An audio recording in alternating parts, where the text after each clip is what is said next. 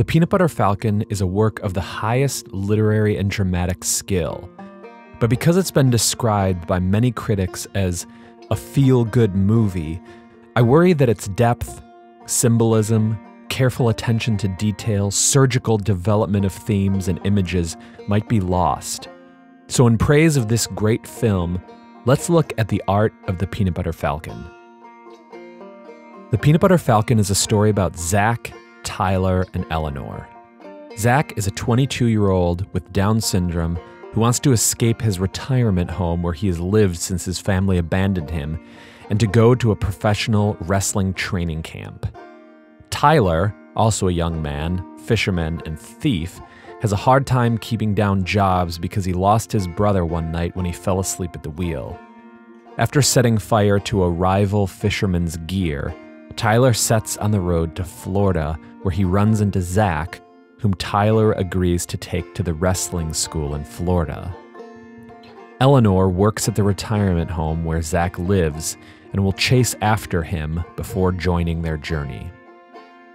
Like any good journey narrative, this external journey mirrors the internal journey, the transformation of persons and relationships. Zach and Tyler as a pair are contrasted as well as complementary, similar and different.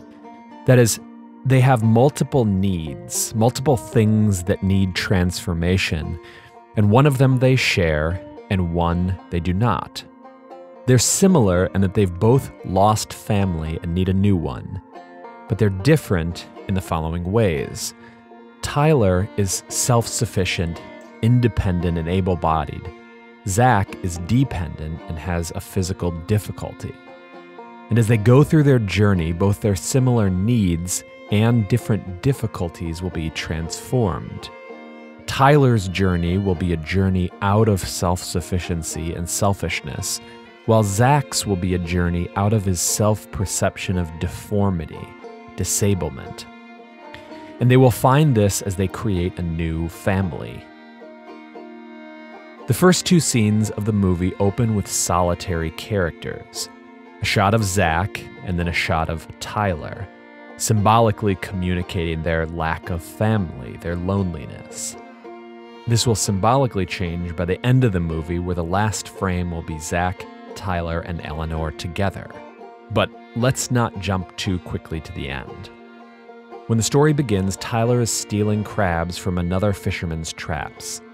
The other fishermen confront him, beat him up, and then Tyler sets fire to their equipment. The fishermen see the fire and start to chase after Tyler. Tyler escapes in a boat that, unbeknownst to him, Zach hid himself in, looking for any way to get to his wrestling school.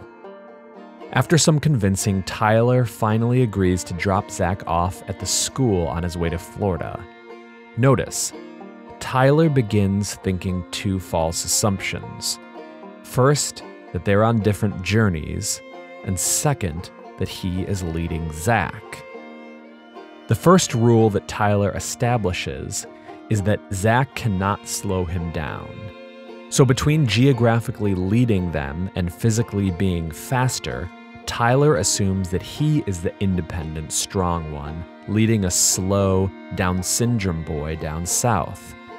But Tyler doesn't realize that leading the physical journey pales in comparison to the importance of the internal journey of transformation, and in that journey, he's the follower. This inversion of the leader-follower relationship between Zach and Tyler is beautifully and symbolically communicated in multiple ways. First, Zach is the first to accept baptism. In response to the offer of baptism, Tyler responds that he is more of a baptism by fire type.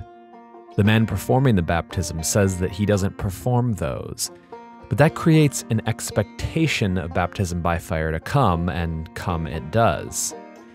Instead of accepting water baptism, Tyler will experience all sorts of baptismal adversity. First, his raft will be burned, baptism by literal fire. Then he will be physically hit with a metal bar and symbolically killed. I say symbolically killed because the director edited the sequence in the hospital to lead the viewer to believe that Tyler was dead.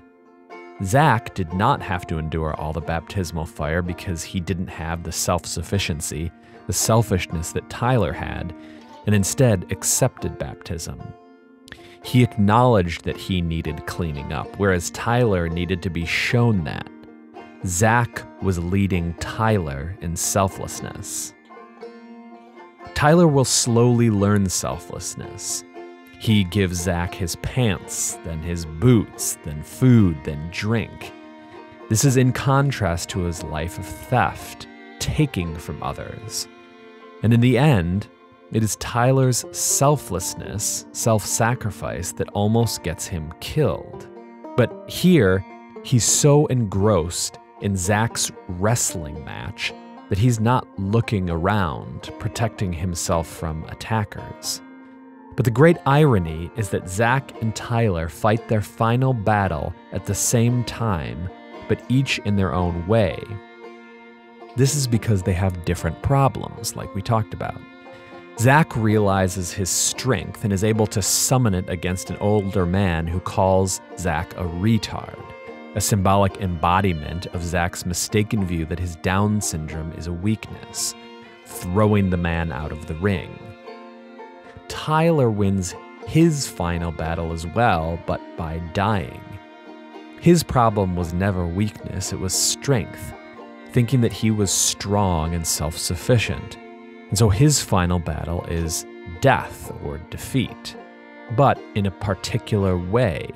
Defeat as he is completely engrossed in another's world, watching Zach's strength, not engrossed in himself. He's no longer focused on himself, but another. This inversion is finally symbolized in the last scene where Zach, Eleanor, and Tyler are riding in the car to Florida. Tyler is lying down, bandaged and bruised from his attack, Zach in the front. What is symbolically genius about this final scene is how it dramatically communicates the reversal.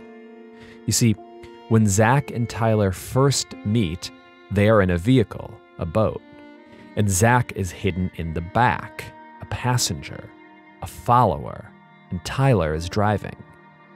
In the final scene, Tyler is hidden in the back and Zach is in the front, the leading position. Tyler is in the back with a physical deformity, physically communicating that Tyler has realized that it is not Zach who is disabled, but himself. And in this way, the reversals and the journey are complete.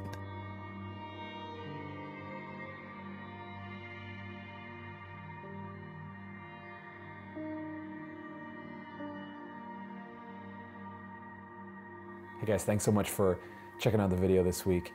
You know, it's kind of not the normal thing you have on this channel, but it was so literarily rich that I was just really excited about it and saw some like fascinating themes. And I actually didn't even get to everything I wanted to get to. There's really fascinating stuff going on with what the directors and writers did with Eleanor's hand and her progression there.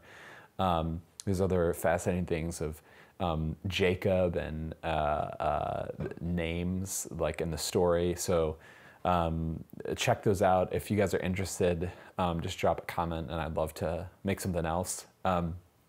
If you'd like to support the channel, I would love that. You can go to patreon.com/thebibleisart and drop any questions below. Thanks so much.